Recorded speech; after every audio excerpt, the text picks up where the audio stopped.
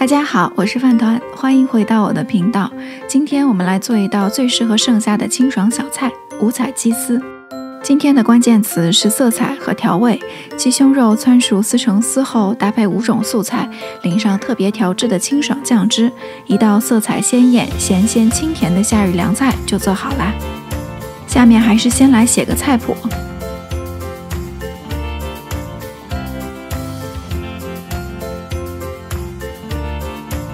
菜谱里我给出的是大约2到3人份的量。现在我们先来处理鸡胸肉，大家要记得冷藏储存鸡肉的时候，一定要把它和直接食用的食材分开，最好放在冰箱的最下层。炸鸡柳那期视频里我们就有说到，禽类是 Salmonella enterica， 也就是沙门氏菌的天然携带者，所以不管是储存还是处理鸡肉，都需要尽量避免潜在的沙门氏菌污染其他食材。今天我用的是有机鸡胸肉，去掉包装之后取1块就够了。1块鸡胸肉的重量大约就是250克左右。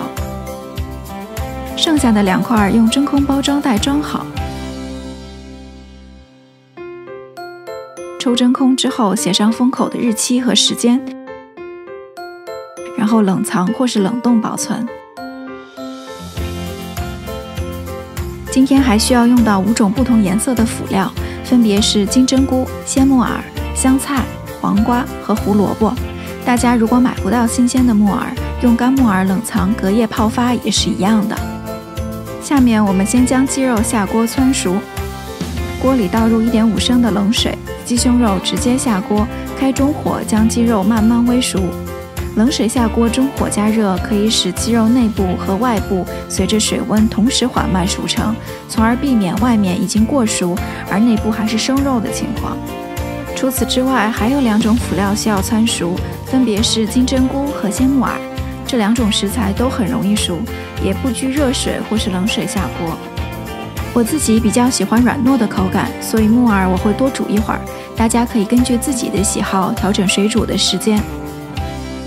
木耳捞出后换一锅水来煮金针菇，大家尽量不要用同一锅水来焯这2种食材，这样可以尽可能去掉生金针菇和鲜木耳的杂味。鸡胸肉这时候差不多煮开了，撇去浮沫，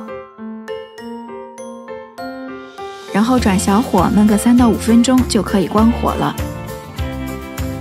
用漏勺捞出来放一旁备用。现在鸡胸肉、金针菇和木耳都已经汆熟，可以先封上保鲜膜，放进冰箱冷藏降温。然后我们来处理香菜、黄瓜和胡萝卜。胡萝卜削皮后切成丝，黄瓜洗净后也切丝，香菜改刀切成小段就好。现在鸡胸肉和金针菇也差不多冷却到室温了，可以拿出来准备撕丝。手撕鸡胸肉这个过程还是需要一点耐心的，大家可以找个舒服的地方坐下来慢慢撕。鸡肉撕好之后，把金针菇也稍微撕散一些。现在所有食材都已经处理好了，我们来摆个盘。6种食材，5种颜色，直接摆盘就非常好看。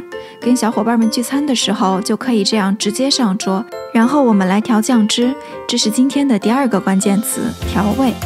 鸡丝凉拌的重点是突出鸡肉的鲜甜，所以酱料也以鲜和甜为主味。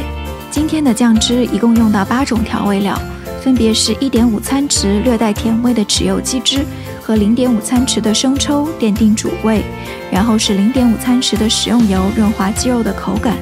这里我用的是牛油果油。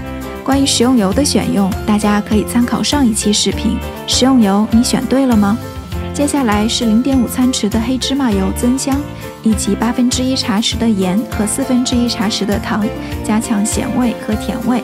最后加入1/8茶匙现磨的黑胡椒粉和1/4茶匙的鸡精，增鲜提味。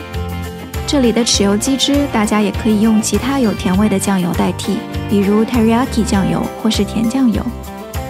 接下来把所有酱料倒入沙拉碗里，搅拌均匀，我们的特调酱汁就完成啦。现在就可以把鸡丝和所有辅料从冰箱里取出来了。把所有食材都倒入碗中，用筷子搅拌。确保所有食材都裹上了酱汁。搅拌均匀之后，把拌好的鸡丝盛入盘中，一道清凉爽口、颜色鲜艳、营养均衡的夏日凉菜五彩鸡丝就可以上桌啦！喜欢这期视频的小伙伴们，别忘了点赞、关注和评论哟！我们下期见啦！